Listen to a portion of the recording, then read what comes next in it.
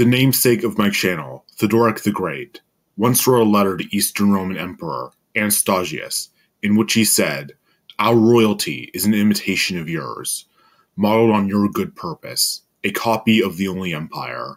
When I first saw this quote, I was baffled why a king, or any ruler for that matter, would give such praise to a foreign nation. But when I started digging deeper, it all started to make sense. Theodoric had spent much of his youth as a political hostage in Constantinople, where he surely experienced and witnessed the great cultural, architectural, and administrative greatness of the Roman Empire, which would have been a stark contrast to the brutish Ostrogoths, who lived in mud huts and were in a perpetual state of warfare. Theodoric realized through his life experiences the culture and lifestyle of his people was vastly inferior to that of the Romans and the Greeks. But many modern-day academics would claim, from their ivory towers, that all cultures are equal, and Theodoric probably suffered from internalized racism or internalized barbarian phobia.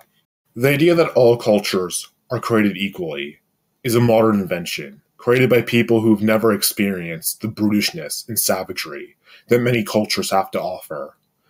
This modern idea is known as cultural relativism, which I hope to thoroughly debunk throughout the course of this video. The Battle of Monte Cassino during the Italian campaign of the Second World War was a massive battle, with 380,000 men taking part in combat on both sides, with the Germans and Italians on one side, and a very diverse army of soldiers on the other side, ranging from Italians as well as American, Canadian, Polish, Greek, British, Indian, South African, and Senegalese. But the most notable or infamous of the nationalities present would be the Moroccans, who were employed by the French colonial regime.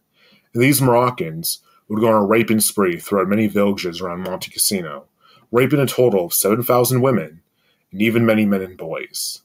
With the youngest victim of this was a 5-year-old girl, and the oldest was 85. While wartime sexual violence is unfortunately very prevalent throughout most wars in human history, and committed by men from all different ethnicities and cultures. But during this battle, mass rape was only committed by Moroccan soldiers. While there may have been individuals from other backgrounds who participated, it was only the Moroccans who went from village to village, raping every woman they came across. Which isn't very surprising. The Berber people, until very recently by that point, were quite violent and tribal, with pillaging villages and abducting women being a frequent aspect in Berber culture. And this barbaric aspect of Berber culture was well known to the French officers, who would allow the Moroccans to inflict their barbaric desires onto Italian women, who the French saw as no better than the Nazis who had occupied their homeland. It's even speculated by some that the French brought a large amount of colonial Moroccan troops into the Italian campaign, knowing that they would inflict their cruelty onto the Italians, who they saw as racially inferior.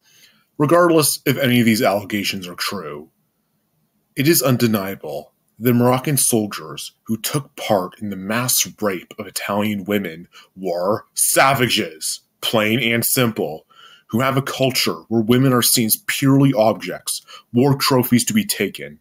Even today, Morocco has an alarmingly high rate of sexual violence, with 8 out of 10 girls experiencing some form of sexual violence throughout their lifetime. And Berber men don't just inflict rape upon their own women, with a disproportionate amount of rape being committed by North African immigrants in every country with a sizable North African population, whether it be France, Germany, Sweden, Norway, etc.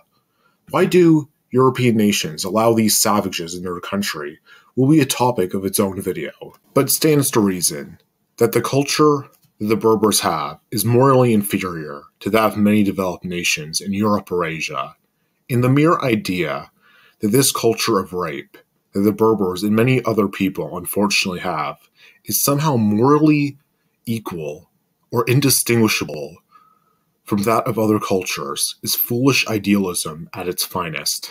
The normalization of sexual violence isn't the only objectively morally repugnant cultural practice, which many cultures have and still do practice.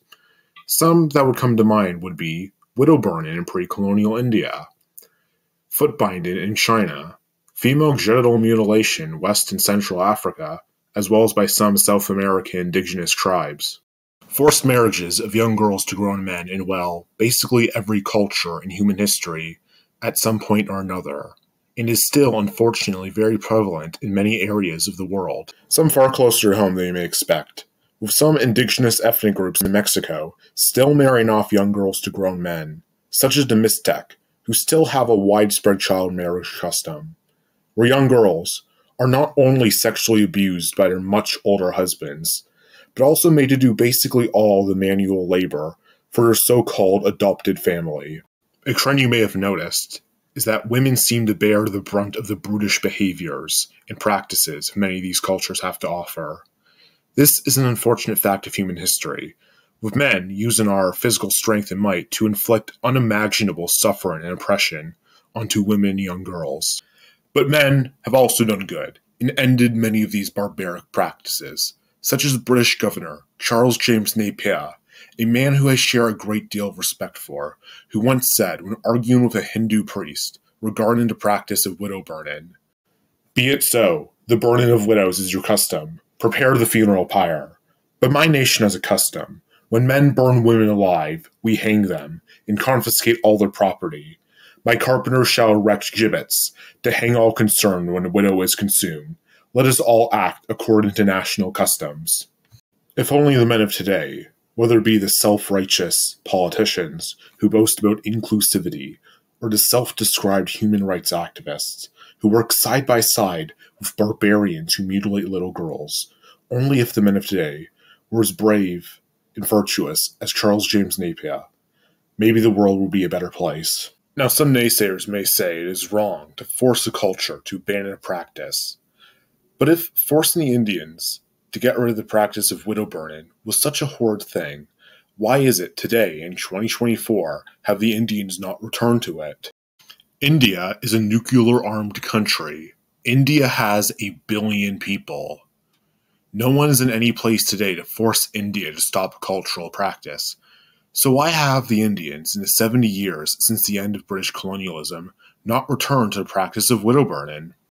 It's because the Indian people, whether they like to admit it or not, are aware that the practice was cruel, and the British were right to force them to abandon the practice. Many people groups and nations throughout history who came in contact with more developed ones changed their culture, not by force, but out of commemoration, such as the Romans after invading Greece, the Assyrians after invading Babylon, the nomadic steppe tribes whom conquered China, the cutchee who started to migrate to Mesoamerica in the 6th century. All of them adopted aspects or outright assimilated to the cultures that they had conquered.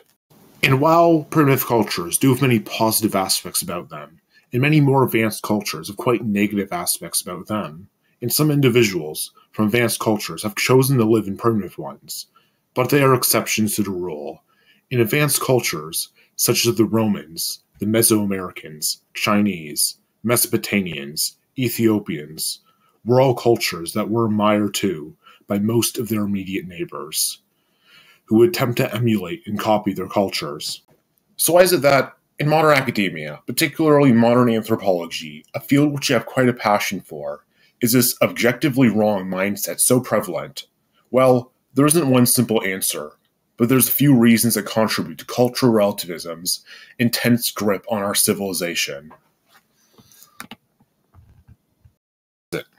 The first, and probably biggest reason, for cultural relativism's presence would be the fact that modern Westerners live in the safest time in all of human history, when people live safe, cushy lives, who have no fear of being gutted alive for human sacrifice, or having the Mongols come to your village, kill your sons, and rape your daughters. They become delusional, and have a warped view of the world, and believe that everyone is inherently good, and that all cultures are equal, and everyone can just hold hands and sing Kumbaya and frolic around the fields farting rainbows or some shit. This mindset is delusional and dangerous, and has led to many unnecessary deaths, as well as horrific sexual assaults, such as the Spanish tourist who was gang raped by 6 Indian men, and even after going through her traumatic experience, she claims that India is a safe place for women, which is not true. Not just for the tourists, but for the average woman, With India having one of the highest rates of sexual assault in the world, it is believed that 90% of sexual assaults go unreported. Another reason for cultural relativism's presence would be the fact that our governments and many left-leaning politicians and political parties are obsessed with allowing in massive amounts of immigrants from vastly different cultures. And while they claim that culture is just food, or how you dress, or what jokes you do and don't like, it is a lot more than this, as I've displayed throughout this video. These politicians will lie through their teeth to make you believe that we can all live in harmony, that all immigrants will happily assimilate and integrate into their host countries, which is not true, with Middle Eastern and African immigrants in every European country committing a disproportionate amount of violent crimes, notably rape. Another reason is probably the white guilt epidemic that is faced in many Western civilizations, with many white people believing they are inherently evil and that colonization had no positives and only brought destruction and misery to colonized countries, which I have displayed earlier is far from the truth. And while I do think it is a positive that we in the West can acknowledge our wrongdoings, but it has been taken too far, many white people metaphorically self-flagellate and perform humiliation rituals in a desperate search for expiation to their vast amounts of generational guilt, which is something that no other civilization which has committed atrocities have done. Not the Turks who slaughtered 2 million Christians during the First World War. Not the Japanese who killed 20 million Asians during the Second World War. Not the Russians who've... God, I don't even know how many atrocities they've committed. I'm not even going to attempt to count. And not the Chinese, who are currently committing genocide against the Uyghur population of East Turkestan. Only white Westerners, and this is because, in my own personal opinion, because we're weak, too individualistic, too soft, and too optimistic about the positives of so-called multiculturalism. Whatever the reason may be, cultural relativism is a foolish ideology that must be called out for what it is. It should become one of those ideologies that are widely condemned by modern society, such as fascism or communism. Oh wait.